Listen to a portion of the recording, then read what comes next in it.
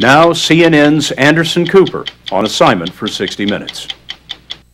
For years, educators have tried and failed to get poor kids from the inner city to do just as well in school as kids from America's more affluent suburbs. Black kids still routinely score well below white kids on national standardized tests. But a man named Jeffrey Canada may have figured out a way to close that racial achievement gap. What he's doing has been called one of the most ambitious social experiments to alleviate poverty of our lifetime. His laboratory is a 97-block neighborhood in Harlem, which he's flooded with a wide array of social, medical, and educational services available for free to the 10,000 children who live there. It's called the Harlem Children's Zone. Ed Bradley first reported on Jeffrey Canada 3.5 years ago, but back then there was no way to tell if his children's zone was working. Today, however, results are in, and they're nothing short of stunning. So much so that the White House is now taking notice. For Jeffrey Canada, however, it's just a start. You grow up in America and you're told from day one, this is the land of opportunity, that everybody has an equal chance to make it in this country. And then you look at places like Harlem and you say that is absolutely a lie. So you're trying to level the playing field between kids here in Harlem and what, middle-class kids in a suburb? That's exactly what we think we have to do. You know, if you grow up in a community where your schools are inferior, where the sounds of gunshots are a common thing, where you spend your time and energy not thinking about algebra or geometry, but about how not to get beat up or not to get shot or not to get raped. When you grow up like that, you don't have the same opportunity as other children growing up, and we're trying to change those odds. He's trying to change those odds on a scale never before attempted. His goal, to break the cycle of poverty in an entire neighborhood by making sure all the kids who live there go to college. That's what it's all about. You really believe that's possible, to break that cycle? Absolutely know we're going to do it. Canada remembers well what it was like to be a kid in the inner city. We couldn't afford. He grew up not far from Harlem in another tough New York neighborhood, the South Bronx. Abandoned by his father, he and his 3 brothers were raised by their mother, who was barely able to get by. When I first found out that Superman wasn't real, I was about maybe 8. And I was talking to my mother about it, and she was like, no, there's no Superman. And I started crying. And the chaos, the violence, the danger, no hero was coming. Canada got lucky, however. As a teenager, his grandparents moved to the suburbs, and he went with them. He got into Bowdoin College and then the Harvard School of Education. Good morning, boys and girls. He's been working with kids in Harlem virtually ever since. You know, one of the first things kids ask me when they really get to know me, they say, Mr. Canada, I say, are you rich? And I say, yeah, I am. And they're so excited because they think, I finally know somebody who has power. What they really want to ask is there any way that you can help me figure out how to get a nice car and maybe get a house? And I think they want someone to say, yes, you can. I got out, you can get out. There's a way, and I'm going to help you do that. To do it, Jeffrey Canada decided to build his own school in the Harlem Children's Zone. Right now, there's some 1,200 kids enrolled from kindergarten to the 10th grade. It'll eventually expand all the way through the 12th grade. We've created a school to help you all become the smartest boys and girls in the country. It's a charter school, so Canada is able to run it his way, free from the bureaucracy and restrictions of the public school system. There's 1 adult for every 6 students. Classes are smaller and school days longer. Kids come in on Saturdays, and summer vacation, that only lasts 3 weeks. We will always ask permission before leaving the group? Yeah. Okay. Discipline is strict, and so is the dress code. To teach kids healthy eating habits, there are cooking classes using ingredients from the school's own organic garden. And if any of the kids get sick, this on-site clinic provides free medical, mental health, and even dental care. Good afternoon. Canada calls his school the Promise Academy. And this is what he tells parents at the start of each year. We promise our families, if your children are with us, we guarantee they're going to get into college, and we're going to stick with them through college, right? So that's a promise. How can you, though, actually promise that they will go to college? If my kids don't go to college, people who work for me are losing their jobs. And there's just no way around that. You'll fire the teachers? I will fire the teachers. I'll fire the after-school workers. I'll fire the directors. Everybody understands that this thing is our job as the adults. And we're not going to hold the kids responsible, right? And are some of my kids belligerent? Yes. Do some of them come in and don't try hard? Yes, they do. Do they come from broken homes? Yes. Is there poverty and drugs and crime? Yes, it's all those things. Those kids are still going to college. My name is Rashard Nozier. Rashard Nozier wasn't too sure about college when Ed Bradley first met him back in 2005. He was just in kindergarten. You want to go to college? Much as it kills me, yes. Much as it kills you. Why would it kill you going to college? Yeah, because they got people words that I don't know. But you'll learn new words every year. Trust me, you'll be okay. Okay. Today, Rashard is in the 5th grade and seems a lot more confident about college. Do you know what college you want to go to? Stanford. What do you want to do after Stanford? I would like to earn my way to being a CEO. Why do you want to be the CEO? To tell you the truth, I think you get paid better when you're CEO. I think you're right. If you work hard... To make sure his kids succeed, Jeffrey Canada will do just about anything.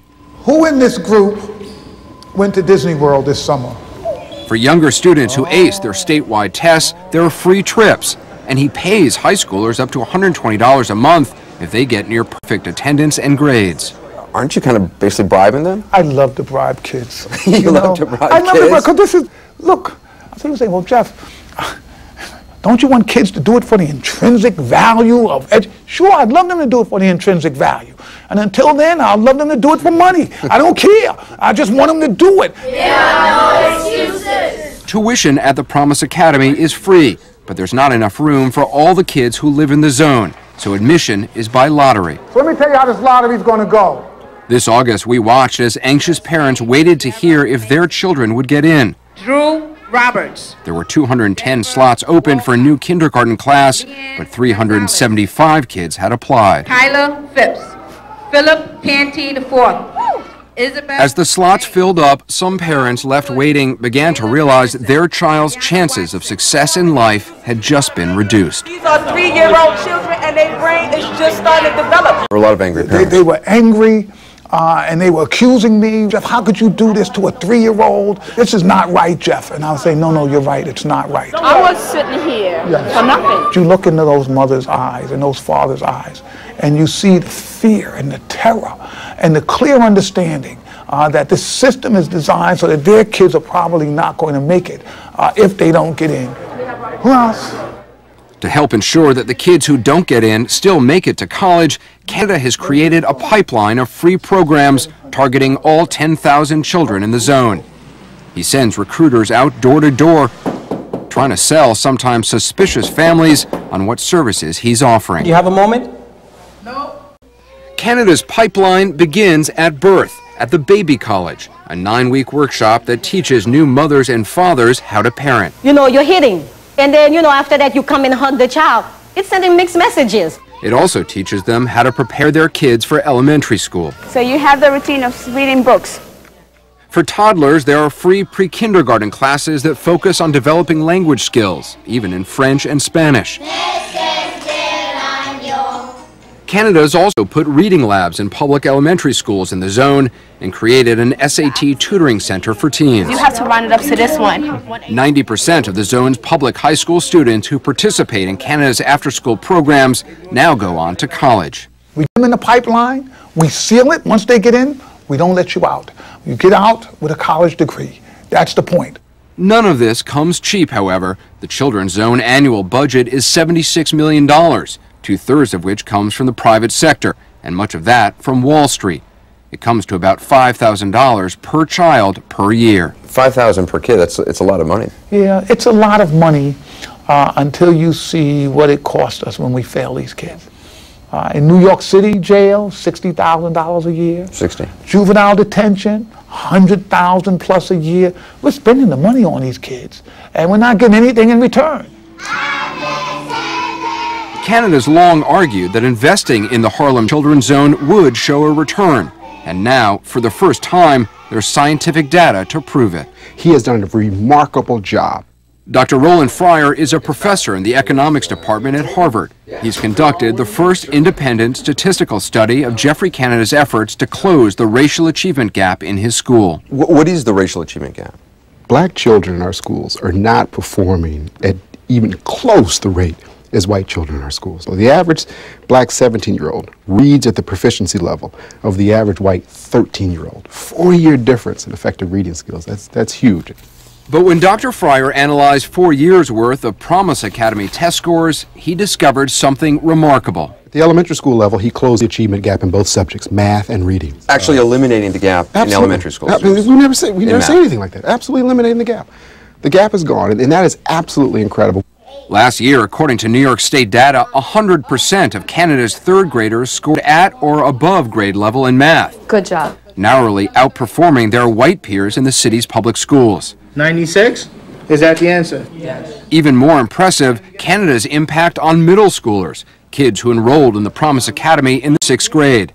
They started out far behind grade level, but Dr. Fryer found that within 3 years they had virtually eliminated the achievement gap in math and reduced it by nearly half in reading. These are kids that a lot of people had given up on, and he showed that it's never too late. Does it change the way you look at the problem? It does, because here's an analogy. We're 10 touchdowns down in the 4th quarter. We kick a field goal and everyone celebrates, right? That's kind of useless. We're still 67 points down, okay? We're not just losing, we're getting crushed, all right? What Geoff Canada has shown is that we can actually win the game. Geoffrey Canada may be winning, but he's nowhere near declaring victory. Reversing the black-white achievement gap and then closing it in elementary school, that's huge. It's about an hour's worth of celebration huge.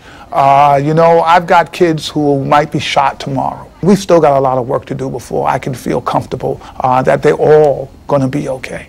According to Canada, 4 kids in the children's zone were shot to death this past year. 4 others were wounded. There's been an uptick in violence? Yeah, there's been an uptick in violence.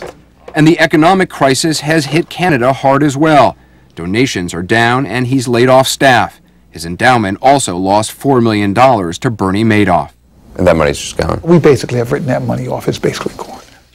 But Canada's experiment did receive a boost earlier this year when President Obama announced plans to create 20 Promise neighborhoods across the country, modeled after the Harlem Children's Zone. If the Harlem's Children's Zone can turn around neighborhoods in New York, then why not Detroit, or San Antonio, or Los Angeles? And a lot of students came to school on Saturday. There are other charter schools getting similar positive results, but replicating the Harlem Children's Zone in its entirety may be difficult, in part because it's hard to determine exactly which ingredient is the key to Geoffrey Canada's success.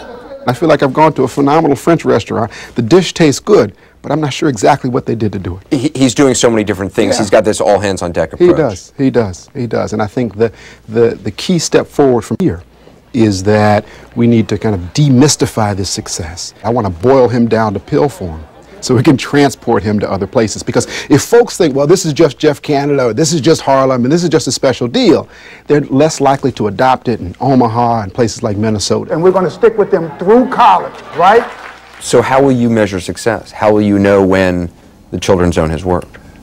When I see my kids by the thousands with degrees, I will say this is what we set out to do, and we've done it.